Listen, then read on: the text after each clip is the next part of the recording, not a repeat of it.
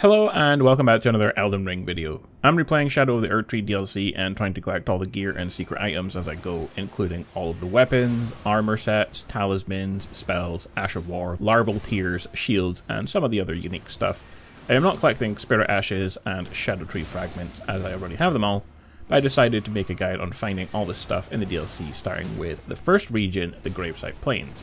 If you like the video, I will make more on the other sections of the Shadowlands, so let me know. Okay, let's take a look at some of the items you don't want to miss in the first section of the DLC, the Gravesite Plains. The first item you don't want to miss is this Larval tier, needed of course to respec your stats. This only shows up in the Gravesite Plains at night in this exact location. The Ascetics armor set and curseblade cirque weapon are potential drops from this curseblade enemy near the Gravesite Plains point of grace. You'll need to farm him over and over again to get all of the pieces.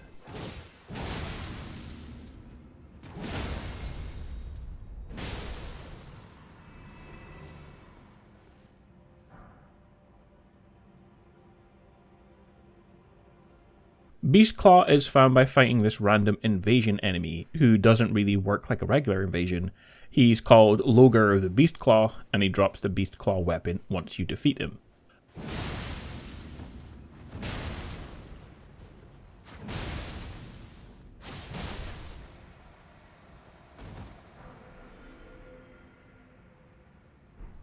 The Black Knight Greathammer and Greatshield drop from this knight in the church.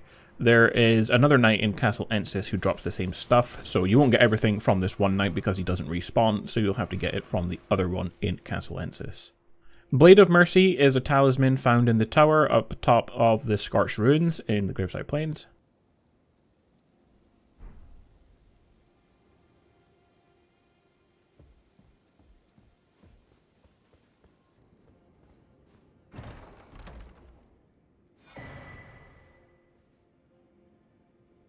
The Sword and Armor of Solitude, one of the best heavy armors in the DLC, the Solitude armor.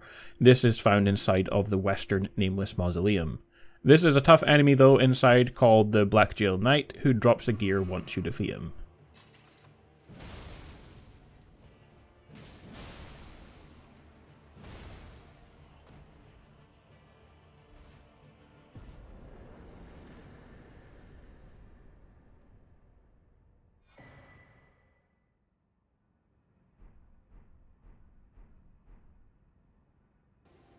The Backhand blade is on the ground in front of the sarcophagus next to where the giant furnace golem roams about.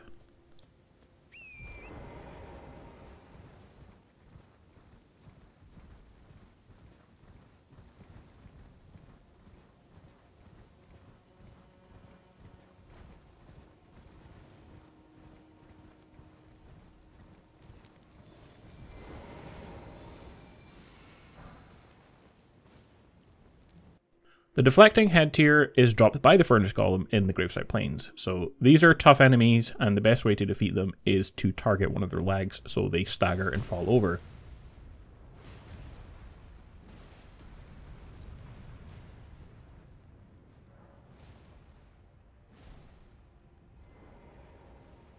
Then you can critical hit them by hitting them in the face just with a regular attack, which doesn't always work because it seems to be a bit bugged, but mostly does. And if you do this, you will deal a lot of damage, and after he's defeated, you can get the Deflecting hardtear.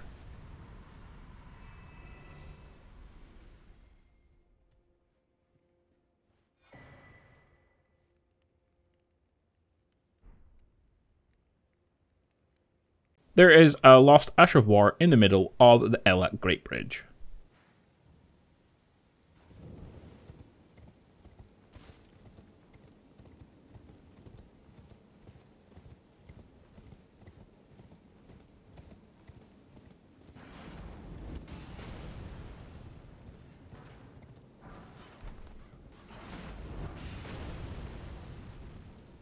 There is a Larval tier next to the Great Bridge north side of Grace. It only shows up at night.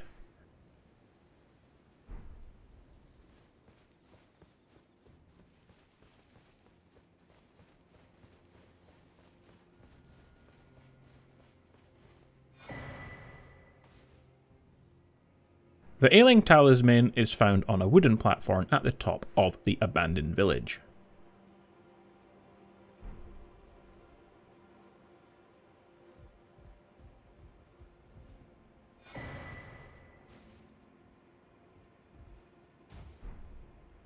The Great Katana is found lying in front of the Somber Dragon in the lake. You don't need to kill the dragon in order to get it. However, if you decide to kill the dragon, you will get a dragon heart and a legendary Somber Smithing Stone.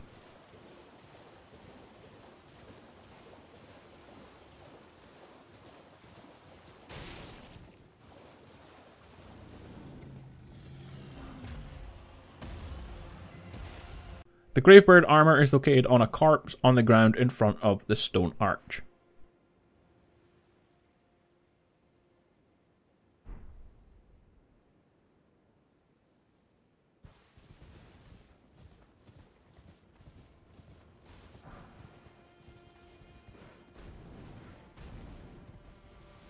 The Savage Lion Claw's Ash of War is on the ground in the ruined camp next to the cliff face close to where the lake was.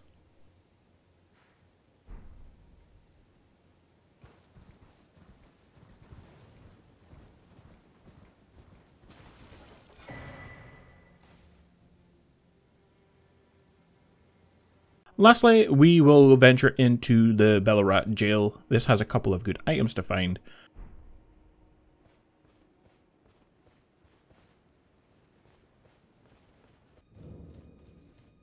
First is a lost Ash of War. Simply head through the jail about 80% of the way and you'll fall down a broken ledge into a maze of pots. You can't miss this as it's really the only way to go.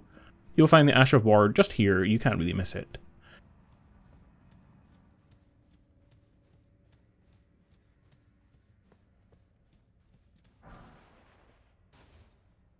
Just before the final boss of the dungeon, you can ride the jar up to find the Greatjar helmet.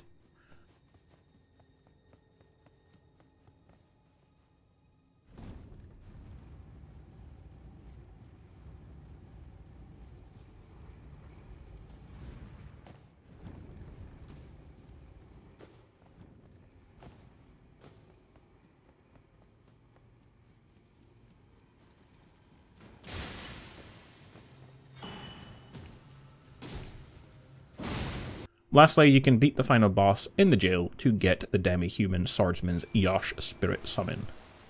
Well guys, that pretty much covers all of the good, unique and secret items you want to find in the Gravesite Plains in the Elden Ring DLC. There are a bunch of other sections in the Gravesite Plains which I haven't done close to Belroot Tower or Castle Ensis just yet, but let me know in the comments if you want me to make more of these types of videos, and also let me know in the comments if you had missed any of the items in this video that I went over. Like and subscribe for more guides, and I will see you in the next one. Bye.